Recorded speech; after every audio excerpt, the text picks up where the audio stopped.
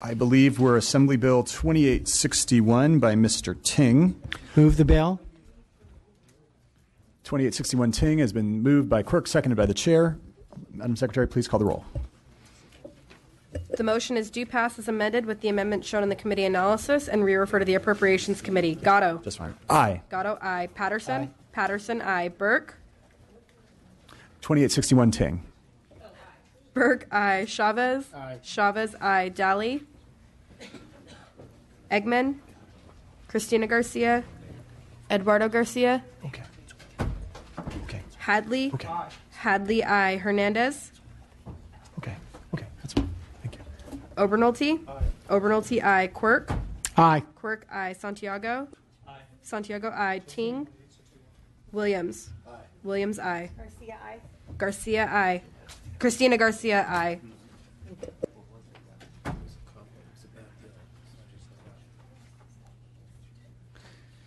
All right. So 2861 Ting has passed. Okay. Next, we have we need a motion and a second on Assembly Bill 1979 by Mr. Bigelow. Move the bill. Terrific. Bill's been moved and seconded. Madam Secretary, please call the roll. The motion is due pass with the amendments shown in the committee analysis and re-refer to the Appropriations Committee. Gatto. Aye. Gatto, aye. Patterson. Patterson, aye. Burke. Burke, aye. Chavez. Aye. Chavez, aye. Daly. Eggman. Christina Garcia. Aye. Christina Garcia, aye. Eduardo Garcia. Hadley. Aye. Hadley, aye. Hernandez. Obernolte. Aye. Obernolte, aye. Quirk. Aye. Quirk, aye. Santiago. Aye. Santiago, aye. Ting. Williams. Williams, aye. Okay. That bill has also passed.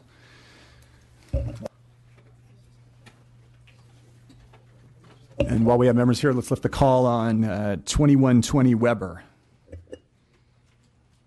Gatto. Aye. Gatto, aye. Christina Garcia. Aye. Christina Garcia, aye. Eduardo Garcia. Hernandez. Santiago. Aye. Santiago, aye. Ting. Williams. Aye. Williams, aye. Okay, that has to go back on call. We'll put it back on call.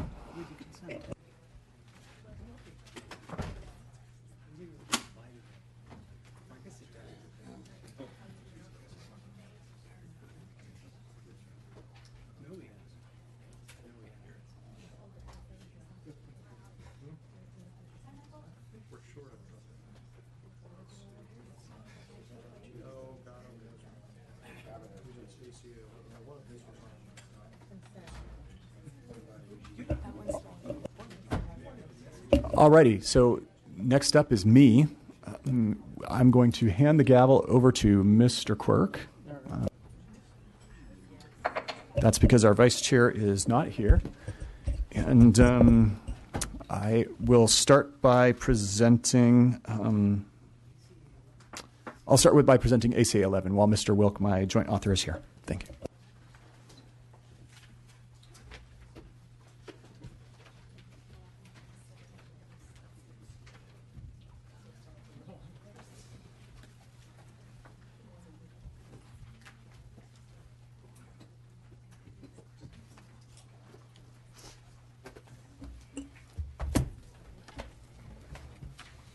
Mr. Chair, you may begin. Thank you very much. So before you, members of the committee, is Assembly Constitutional Amendment 11, which would place before the voters an initiative to strike Article 12 of the California Constitution, thereby removing the constitutional protections enjoyed by the CPUC. It would then require the legislature to reassign the functions of the CPUC by 2019, when Article 12 will sunset. In the intervening time, those provisions would stay in place. The CPUC's status as a constitutionally protected agency has enabled it to sometimes engage in picking and choosing which policies it chooses to enact and enforce. And recently, the CPUC's ability to regulate these wide-ranging and diverse industries has been called into question. I would submit to you that the tragedies in San Bruno and Porter Ranch and the distrust and discontent in every part of the state. You have people in northern San Diego County and southern Orange County concerned about nuclear waste. You have people in the Central Valley concerned about the oil trains that go through their communities. You have people in the Bay Area upset about San Bruno. You have the residents of Mr. Wilkes' district and very close to mine who missed Thanksgiving and Hanukkah and Christmas in their houses because there was yet another pipeline that ruptured. You have everybody in this state concerned about how the CPUC is doing its job and wondering whether it is indeed doing its job. So what we are seeking here is to get a regulatory regime in the state that is more focused and more specialized and more able to deal with the things that could cause the gravest public harms. And these were the things that I presented before as the things that go boom and the things that go bzz, meaning the things that can blow up or shock you. We've also had, look, the litany of complaints has been a mile long. I don't need to go through all of them with you. Everything from the way that power outages are handled due to rainstorms and windstorms to some of these scandals that we as a legislature have had to deal with time and time again when it comes to the way that people communicate with this board or the things that the board does during its off hours. But this is not, the point of this initiative is not to focus on the past and focus on the things that are wrong with the PUC. And it's not to cast any aspersions on the people at the CPUC who mean well. There are many workers there and many commissioners who really, really do believe in their mission. But I think we do need to rethink whether this agency should have all of the diverse responsibilities that they currently have.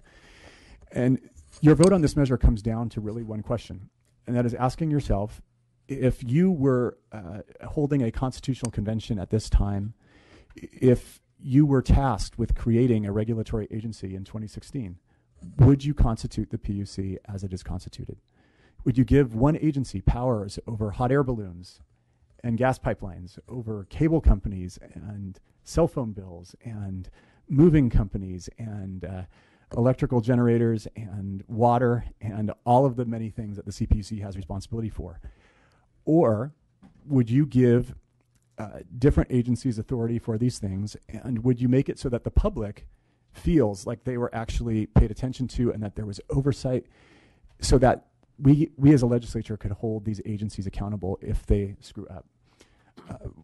We held a town hall, Mr. Wilk and I, in his district about Porter Ranch, and you should have seen the looks on the faces of the public when they came up and they said, I'm so upset that this inspection or that inspection didn't happen.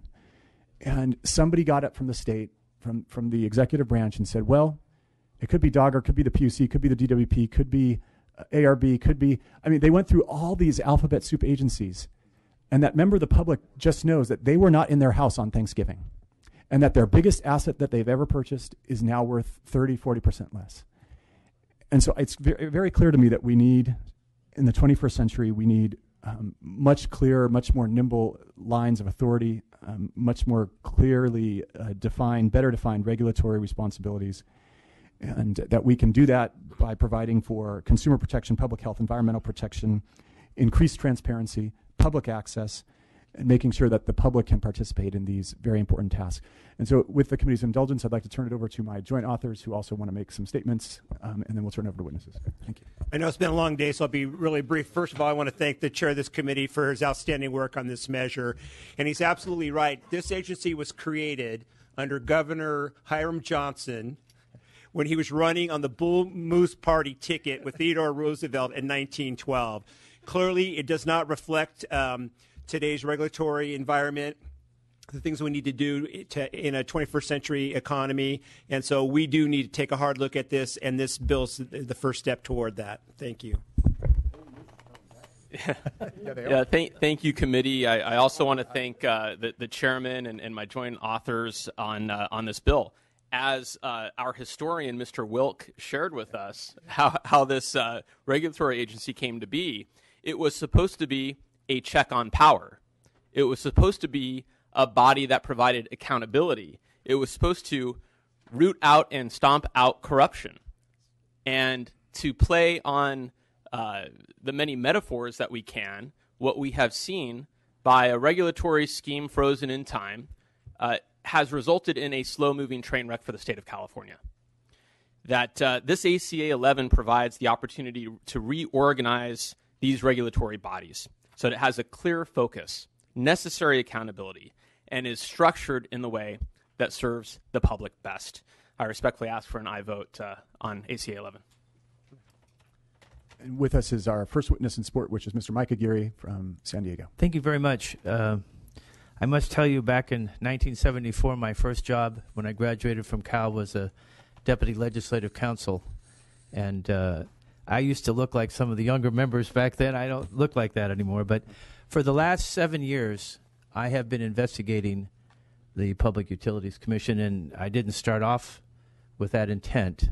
My background is that I was an assistant counsel to the United States Senate Permanent Subcommittee on Investigations, where a lot of time was spent developing legislative records for the senators to make informed decisions about national problems. And then as the city attorney of San Diego, the elected city attorney, we had a very vigorous PUC representation. What I'm going to say to you right now is going to be, in some ways, probably startling, and I have brought along with me, and I've provided electronically the evidence to support everything that I'm about ready to say. And I'll be brief, but I do, this is the most important change over the last 105 years. The Public Utilities Commission was created by the people to do right, and I am so proud of, please forgive me, these young assembly members for what they're doing. It just brings, yeah, all of you. Okay, now, the voters created the California Public Utilities Commission to keep rates just and reasonable. In 2016, the rates are neither Californians are amongst the least users of electricity, but pay amongst the highest rates. A review of 7,500 emails and writings show that Wall Street bankers have a stranglehold on CPUC decisions. And I have, by the way, copies of my statement here to substantiate what I'm saying. Wall Street bankers pressured Governor Brown to appoint a Wall Street loyal investment banker to the CPUC back in January to March 2011, and that's confirmed in emails. We know from long experience that government by organized money, as President Roosevelt taught us, is just as dangerous as government by organized mob. Evidence also support inferences that some CPUC commissioners leak CPUC inside information to institutional investors and investment bank researchers while blocking public access to information the CPUC uses to impose higher rates. And again, those emails documenting that are included in our papers, and we have more if you need them. Could the witness try and sum up? You've already gone over 3 minutes. Okay.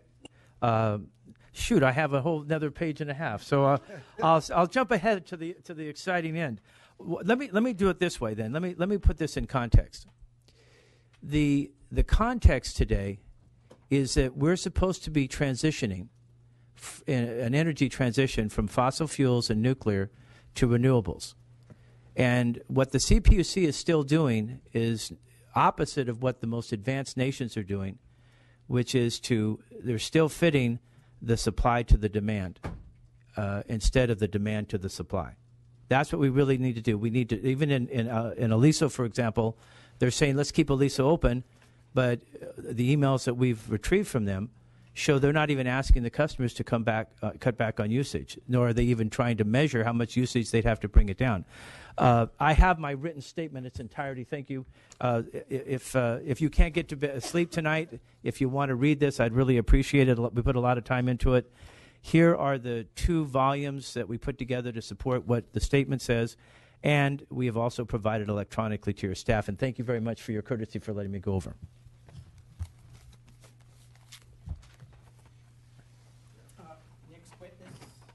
Next witness. Thank you. Good afternoon, Maria Severson, and I'm here to support this. Could you give us your organization? Sure. Maria Severson, I'm a consumer advocate. I represent ratepayers. My law firm is Aguirre and Severson. Okay, and if you could talk in, when you face us, it really doesn't get picked up by the microphone, so just talk into the microphone. Will do. Thank you. That is much better.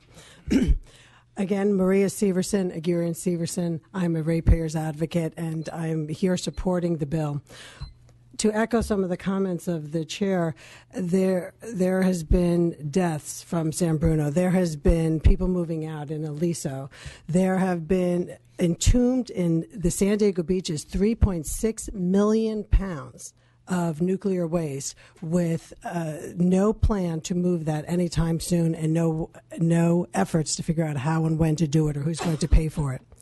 Ratepayers in San Diego have been saddled with the lion's share of the failed plant when the evidence that's been revealed by criminal investigators after documents were found in a search warrant revealed that there was a deal worked out long before the public was aware that the ratepayers were going to pay and not shareholders.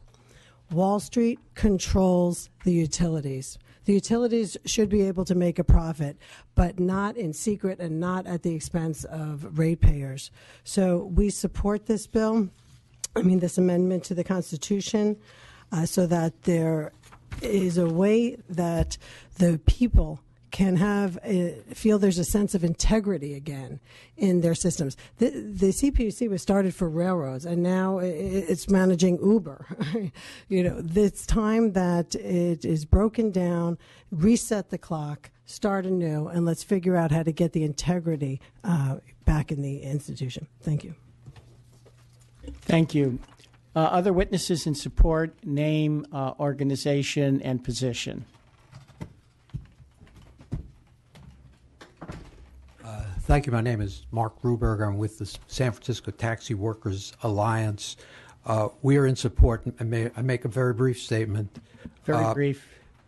The California State Auditor issued a report in June of 2014 roundly condemning the CPUC's ability to protect the public in the field of transportation, and I'm sure you're very aware of their actions in terms of energy and gas and electricity, but it's just as bad for transportation. Thanks.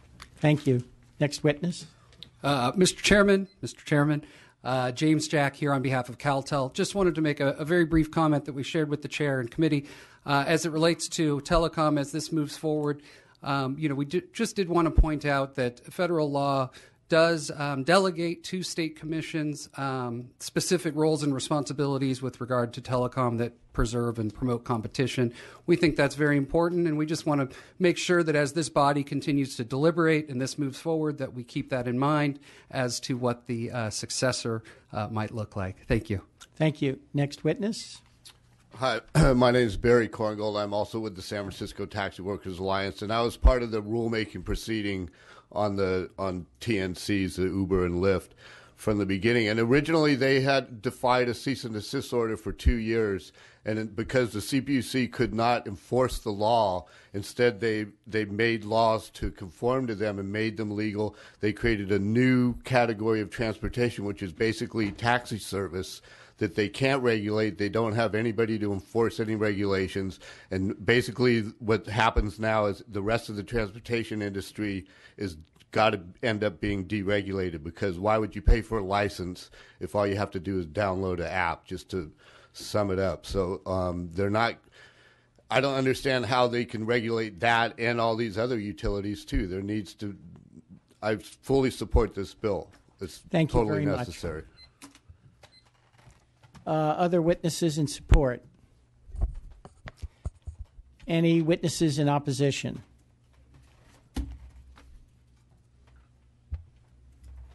Not in opposition, but since there's no neutral. Good afternoon. My name is Mario Guerrero. I'm with the Service Employees International Union Local 1000. We do represent over 95,000 state workers throughout California. We do. Among those that we represent, we also represent public utility regulatory analysts, PURAs, at the CPUC.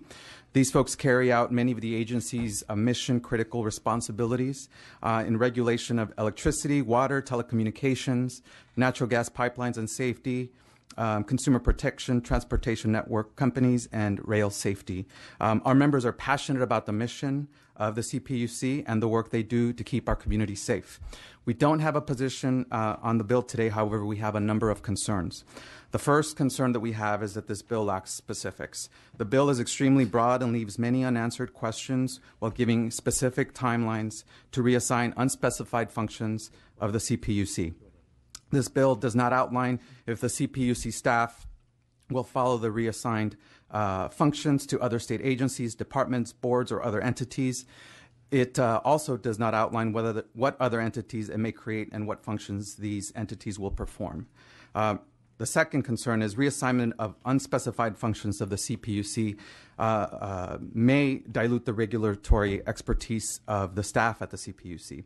A third concern, this bill does not address CPUC's neglected human resources problems. For example, 85% of CPUC's current workforce is new to their positions within the past 5 years, suggesting that there is a need for workforce succession planning. Additionally, large turnover rates indicate there are compensation and cost of living issues that the CPUC must consider. Fourth, the bill does not directly address how to prevent the corruption given previous problems at the CPUC. Our members share the public's and the author's concerns for the public safety. After all, our members live in the communities they serve. We will continue to engage with the author's office, with the CPUC, and with our members, and hopefully we can resolve some of our concerns. Really appreciate your time. Thank you. Thank you very much. Next witness. Alex Rooker with Communication Workers of America, Local 9400, and not opposing Chairman Gatto, but also some concerns.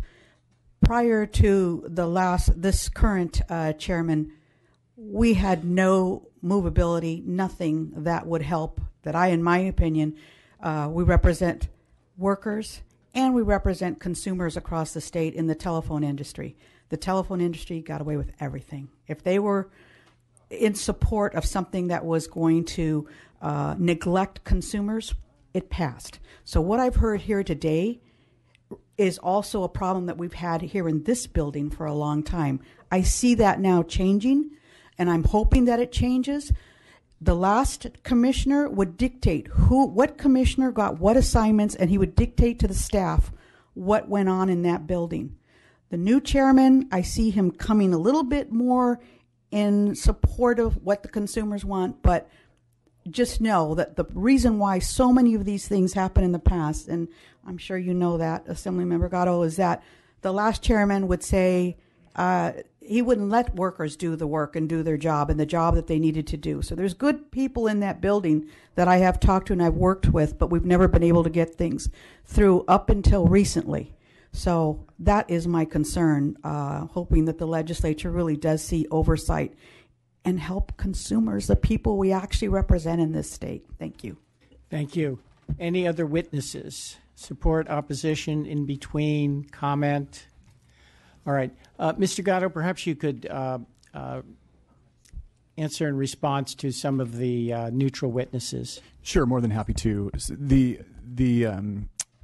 To address what the gentleman from SEIU mentioned, we are more than happy to clarify in this, if it's needed, that there will be no reduction in jobs with existing PUC workers. As a matter of fact, I can state with no problem that it is I think he referred to them as PURAs. It's the public utility. It's the people tasked with safety. We want more of those. I mean, that's exactly what this bill wants, or this measure is about, is getting the PUC to focus on the things that are most dangerous, most detrimental, and doing those jobs very well. When it comes to telecom, as the representative from CWA indicated, yes, we would hope that this would result in more specialized agencies that can deal with things like consumer complaints in a more specialized manner. And then in terms of it, being a little bit unspecific in areas, I want to state that we tried to keep the intention of this ACA with keeping with what is best and it is assumed as best practices when you go before the voters, and that is keeping it as simple and as clear as possible. I actually, in consultation with my joint authors, wrote this myself, and we went over it several times to make sure that if an average voter got this, and there's going to be great turnout the election that this is supposed to go before, if the average voter got this, they could read through it and understand exactly what we meant. So we're not hiding the ball. We're not doing anything like that. So they could understand it and hopefully vote for it. So, but I am more than happy to work with all the tweeners, and I think my joint authors are as well, to make sure that they feel completely comfortable, because I think we're on the same page. All right. Great. And then I'll have a comment also with regard to SEIU. You can be assured that this legislature is going to be very concerned about the jobs, and as the chair said, that the work gets done. And as the chair said, that's probably more people rather than less, though of course we'd have to find the money for them too. But we're not going to be cutting we're going to set priorities, and we're going to make sure things get done. While the chair will not be here when this comes, I plan to be. Many of us around this horseshoe tent will as well, and the governor as well, I think, will be quite concerned about the jobs. Putting that into the ACA might well make it it might give a shot to somebody who doesn't want to see this go forward. So I will leave this to the chair, but I think that he is right that this has to be simple. Beyond that, we have had President Picker here, who I think many of us think is trying to change, but even he admits he's not having great luck. He's trying to change the PUC. He has admitted that they have too many responsibilities. There are too many things they have to work on without adequate staff, and the pipelines being the most obvious. I will next go to other members for comments, Mr. Dolly and then Mr. Obernolte. First of all, I'd like to thank you for adding me as a co-author on this bill. I have a lot of frustration with the PUC, as I know most members do. But with saying that, the devil's in the details, and we tried to deregulate your power some time back before I was in the legislature, and it failed miserably. And so I am looking forward to working with you, all of you who are engaged, and the other authors, to make sure that we do this in a way that actually really serves the public in the manner we're trying to move forward. So just with that, I would move the bill. I don't think we have a motion. Second. I move the bill, and I look forward to this process serving the constituents, and it's long overdue, I will say that. I hear that a lot from my own district. Thank you. Sure. Thank you. All right. Mr. Obernolte, then Mr. Hadley, then Mr. Williams. Thank you, Mr. Chair. Mr. Gatto, I'd like to commend you and your co-authors for bringing this bill forward. I certainly share your frustration with the PUC, and I particularly like your approach to solving the problem, because what you've done is turned this into a simple referendum on whether or not the legislature should be empowered to exercise oversight into the areas where the PUC has authority. I think that's a very momentous decision. It's obviously requires a constitutional amendment, which is a 2/3 vote, but I think that vote level is appropriate for something this momentous. So should the voters approve this and empower us to exercise this authority, then, as Mr. Dolly said, the devil will be in the details, and I think it's going to require a lot of thought and discussion and research on all of our parts to decide what ways we can best serve our constituents in reassigning that authority and exercising our legislative prerogative. I'm a little bit concerned, though, because a 2/3 vote will be required to send this to the voters and modify the Constitution. I actually think that that's an appropriate level of vote to be required to make these changes and reassign these duties from the PUC, because I think a broad level of agreement and cooperation is going to be necessary within the legislature to make this work. And so I wondered if you'd share your thoughts on that, because that could be simply accomplished in the resolution that you've presented. You could put that vote threshold on the reassignment of those duties from the PUC. Sure, and we talked about that. You may rest assured that my joint author to the left raised that as well. And ultimately, we concluded that we don't want this to be one of those measures that could be attacked as silencing the majority And I'm not saying this in reference to party. I'm saying this in reference to some of the people will talk about this as they elected their representatives and it's silencing the majority in favor of a minority within the legislature. But ultimately, we came down to the conclusion that the legislature would have 2 years to do this. There are very strong differences even among the parties in the legislature. And I think even to get to that crucial 41 vote threshold and to get through all the committees, you will have to have substantial agreement from all sides. And I won't be here unless term limits gets repealed in the next 6 months. But I do think that it's been my experience that there's a lot of votes every year where, I have a vote right now before local government where all the Republicans are up on it and the Democrats are not. And it's going to get out because there's a few people in the middle who are going that way. And so I do think that all of the various bills that would come out for this, it would be an ongoing constitutional convention for all of these issues for 2 years. And I think there's ample opportunity for the legislature to come together, and there will be plenty of time and ability for both parties to have input. Okay, Thanks. Thank you. I'm going to support the bill. I think it's a wonderful way of solving the problem. I still feel, though, that a 2/3 vote requirement would be prudent, and it has nothing to do with partisan politics and more to do with the fact that 2/3 is the threshold for issues that are truly momentous when considered against the daily lives of our constituents, and these certainly qualify because very few things that this legislature do has the potential to impact our constituents' daily lives more than those kinds of decisions. But I want to thank you for bringing the bill forward. I'll certainly be supporting it. Thank you. Mr. Hadley. Thank you, Mr. Chair. And, Mr. Chair, first I want to join my colleagues and really commend you for this. We should not underestimate the significance of the opportunity here. This is a once in a multi-generational opportunity to improve and modernize and increase oversight of the functions that the CPUC currently undertakes. And I say that in particular, given your short tenure as chair of this committee, to have seized the mantle on this and to make it happen, it's very commendable. And I also I take a lot of confidence in the broad bipartisan nature of the authorship of this bill. And I share several of Mr. Obernolte concerns about the consensus that is needed to implement changes as significant as the changes that we have here. And so I do share those concerns, but I also take confidence from the authorship here.